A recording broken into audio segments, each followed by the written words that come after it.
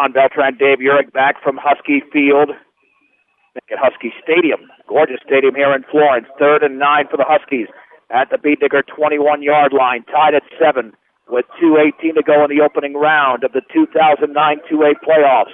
Under center is Heath Benker. Backs in an eye, and Benker on the give right up the middle, and that's a gain of a yard to the 20 to Tyler Farrell, or was it Alexander? It was Farrell, as the middle of the defense ate him up, including Levi Brenneman. It'll be 4th down and 8. Now this could set up a 37-yard field goal for Warren Schleicher as Florence calls their final timeout. Boy, critical decision here. Yep, I think they were thinking Brush was going to outsmart themselves on that play and forget about that dive off that option, but it sure didn't fool Brenneman. He wrapped him up and ensured that Florence didn't get the first down on that play. Hey, what a game this has been, huh? That's been great. I'll tell you what, it's just been a fight. It's amazing how the halves change. You know, the halves are basically identical. It's just that the other team played the other one's role in the second exactly. half. So a minute 59 to go. Florence has used up 2 of their 3 timeouts. The Beat Diggers have all 3. Now the wind is at Florence's back. And there's the kicker, Schleicher. Yep. The ball's in the middle of the field. The ball is in the middle of the field. So, you know, it's not like he has to, you know, kick a hard one to the right or to the left. It'll be interesting to see if they try to kick it right here and give themselves an opportunity for another one in case there's a bad snap. It would be about a 37-yard field goal. And is Schleicher out there? I don't see him out there. They're going to go for it on 4th and 8 from the 20. The Beat Diggers only need to make one play on defense. On 4th and 8 from the 20, here is Benker rolling to his left, wants to throw, gets out of a tackle, looking to throw, take off with the football, and he's knocked out of bounds by Rosenbrock at around the 17-yard line. The Beat Diggers take over.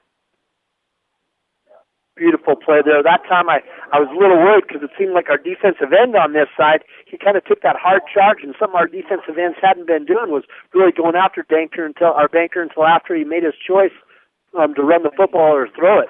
But this time we took an inside release. It allowed Banker to get to the outside. He took off running, but Rosenbrock flew up there and pushed him out of bounds. He needed 8 yards. He officially got 4 to the 16. Now, what do the Beat Diggers do with a minute 52 to go in the game, deadlocked at 7 with 3 timeouts, but at their own 16-yard line? You have to stay conservative at this point because Florence can only stop the clock once. On 1st and 10, Garcia is going to roll to his left. He's going to take off with the football, and he's going to be hit in the backfield, and he's down at around the 10. Down at the 10-yard line as Bruhel made the play. That'll be a loss of around 6 yards. Now Florence hasn't stopped the clock. Let's see if they will at any point. I mean, the Beat Diggers, I think, at this point have no choice but to take it to overtime. You know, that time they tried to run that bootleg over to the left side, so Garcia was going to have to throw across his body to the wrong side, really against his power, and with his bad ankle, it was going to be kind of a tough throw for him. But you got to give the Florence linebackers credit. Boy, they flew up there, and there was plenty of guys there to make the tackle. Kukas is now the quarterback. 2nd down and 16 for the 10. In motion is Garcia to the right. He's got the head up, and he wants to throw the football. Lofts it up towards the right side. Hanson is out there, and the pass is broken up nicely at around the 42-yard line by Kyle King on that halfback pass from a quarterback. And this is dangerous because you have not elected to take it to overtime. If Florence stops you on this 3rd and 16, they're going to have plenty of time here. They'll take the time out if the Beat Diggers run the football. They might not even need to take the time out if the Beat Diggers throw an incomplete pass or go out of bounds. And Florence could win the game in regulation. What scares you, it forces you into a punting situation where you have to get a great snap and a punt without getting a block, and Florence has had some pressure on her punter today. Kukas is the quarterback again on 3rd and 16, and there's the give right up the middle, and a little hole is closed quickly, even though Seawald gets to around the 16-yard line, picks up 6 yards in the play, or check that, was that Connor Weiser, and it was. And with 52 seconds to go, Florence takes their final timeout. And wow, I mean, now you put it on your defense once again. The Beat Diggers had the opportunity, quite frankly, to take the game into overtime, and now you take the risk. You don't get the first down. You throw it on 2nd down. And C.J. Kukas now needs an outstanding punt. We need a great snap first. And that's a scary thing at the high school level, is just getting a decent snap and make sure everybody gets the blocks they need to prevent the punt from getting blocked. And the Bead Diggers inside their own 20-yard line. Lost 6 on a bootleg through an incomplete pass on a halfback pass, and then a 6-yard gain there by Weiser. Northeastern Colorado's hometown savings and loan with locations in Brush and Fort Morgan is Equitable Savings and Loan. So C.J. Kukas standing at his own 2-yard line. Kyle King will receive it for Florence, but he's going to be in Beat Digger territory with 54 seconds to go. They put 2 more seconds back on the clock. He's actually standing at the 50. If special teams was ever important this season, it's on this play. And Florence is going to come with a rush.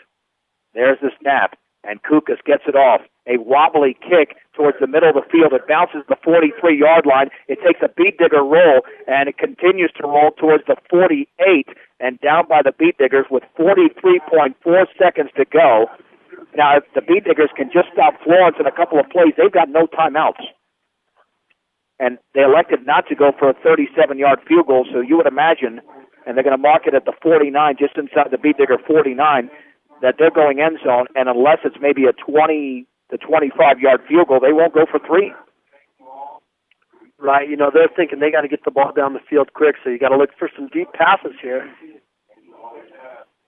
First and 10 for Florence at the Beat Digger 49-yard line. Tied at 7, 43.4 seconds to go. Shotgun for Benker, rolling to his left, looking to throw deep over the middle. The pass is intercepted. It's intercepted by Hector at the 35 to the 40, along the left sideline to the 50. He's got blocked down the sideline to the 30. Benker with a couple of beats, and down is Kyle Hefner. That is inside the 25 to the 21. Holy Mohungus. Kyle Hefner with a huge interception, unofficially returned of 44 yards with 29.9 seconds to go in the game. Now, don't forget, Jesus Cardenas can kick it. He can kick it from there. He can make that field goal from there. So right now, if Brush can manage the clock and pick up a few more yards, if they can't get it into the end zone, they've got a legitimate shot with a field goal here. Keep in mind the Beat Diggers have all 3 timeouts. They do not have to throw the football. Kyle Hefner was in the middle of the field, and he picked off the pass on 1st and 10 from the 21.